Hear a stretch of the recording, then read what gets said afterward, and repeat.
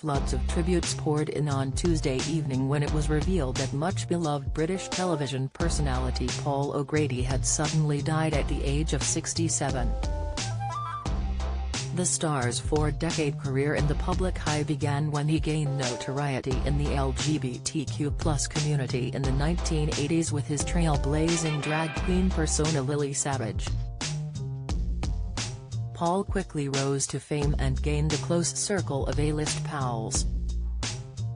The comedian revealed in 2019 in an interview with The Mirror that by the 1990s, the notoriously raucous members of rock band The Rolling Stones were actually advised to avoid him. Paul claimed he was threatened by the band's frontman Mick Jagger to stay away from guitarist Ronnie Wood. He added, "Mick said I was a bad influence." The Cheek.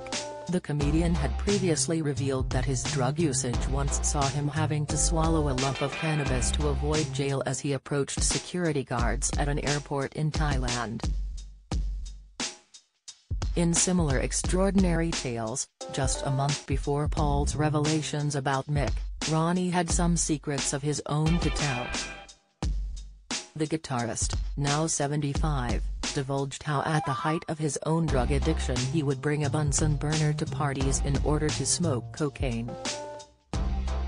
Don't miss. Harry biker Dave Meyers sheds weight amid brutal cancer treatment. Insight. Strictly's Moxie meets King Charles and Camilla in head-turning gown. Latest. Paul O'Grady's tearful words prior to his death amid health struggles. Reveal. In 2001, Paul suffered a near-fatal heart attack and slowed down his wild ways, telling The Mirror that he was living a very clean lifestyle these days. Years later the comedian started his much-beloved TV show, For the Love of Dogs, showing off the soft side that audiences came to know and adore over the last 2 decades.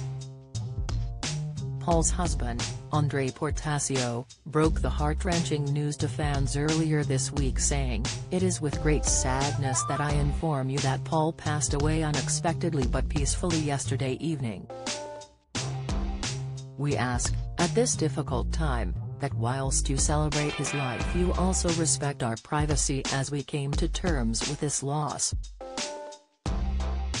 He will be greatly missed by his loved ones, friends, family, animals and all those who enjoyed his humor, wit and compassion. I know that he would want me to thank you for all the love you have shown him over the years."